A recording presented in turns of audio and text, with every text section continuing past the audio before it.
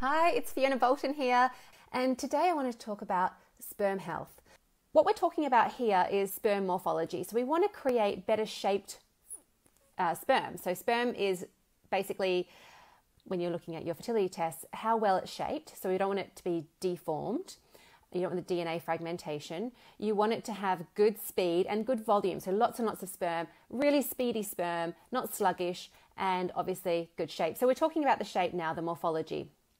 And what actually denatures sperm more than anything else is radiation.